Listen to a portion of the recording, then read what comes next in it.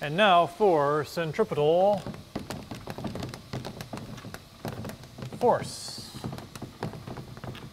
So this is the push or pull, just like we called it when we did linear kinematics, that moves an object around a circle.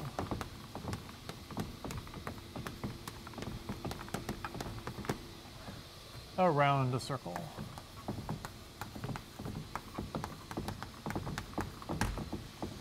Well, since we've already done the centripetal acceleration, there really isn't much to it. It's simply that the centripetal force equals ma, right? The mass times the centripetal acceleration. And since we have this simple relationship, they must be in the same direction. This vector is a constant, a scalar constant times that vector. Then the centripetal force is also center seeking. It also points inside the circle. So if here's our circle, and here's the center, and here's our axis, and here's our mass there, and it's at some position theta, and it has some speed that way due to a velocity that way, and it has going at some omega vector that way, and it has some centripetal acceleration that way. Where's the force in all this? Let me get rid of the omega just to make a little room for it. The force is just right along with AC. It's the force that pulls inward in the case of this thing was attached to a string. So all we got to do is plug in our expression for AC. The centripetal force is m, and this was v squared over r. V squared over r, and it points the same direction as the acceleration, or the centripetal acceleration, so it's toward the center.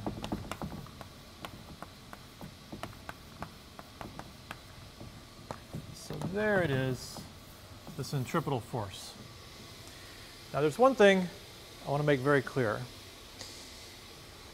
Centripetal force is not a result of circular motion. Right? It causes circular motion. So this is not some new force that we haven't covered yet, that we haven't described. Physically, it has to be one of the forces we've already talked about. It has to be gravity, or maybe tension force, or maybe normal force, or something. So it's a real physical force, like we talked about on our tour de force. It's not some new idea, okay? So let's look at a case of circular motion and see if we can figure out what force is making the object move in a circle. So here we have an air track where something can float around in 2 dimensions, like this little mass, right? So the mass is just a disk.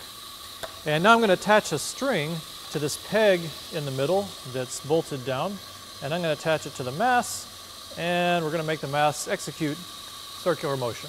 So there it is, round and round and round it goes. And you could say, what is the centripetal force? Well, it's the center-seeking force that's pushing in on the mass, and in this case, it's tension. It's the tension in the string that actually has these two attached to each other that's creating the circular motion. And now that we have all these vectors laid out, we have a bunch of vectors, right? We have the velocity, the instantaneous velocity, the acceleration, the force, omega, all these, we can actually answer a question that comes up a lot in circular motion, commonly asked question, and that is, you're spinning a ball on a string. So let me get some nice circular motion going like this. So here we got tennis ball on a string, circular motion. Again, the circular motion is being caused by the tension in the string. Now this is not quite ideal circular motion like on the air table.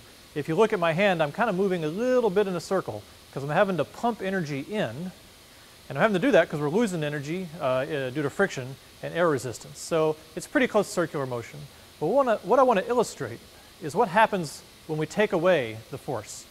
If I let go of the string, we take away tension, and let's see which way it moves. Here we go. So now we're going to look at that again in slow motion. And you can see very clearly that the instant you release the tension, the string, or the mass, your intuition might say it goes out that way, because it's being pulled by the string, and you take away the string, it wants to fly away from the circle. No, it goes this way. The instant you release the force of the string, the centripetal force, we have Newton's first law.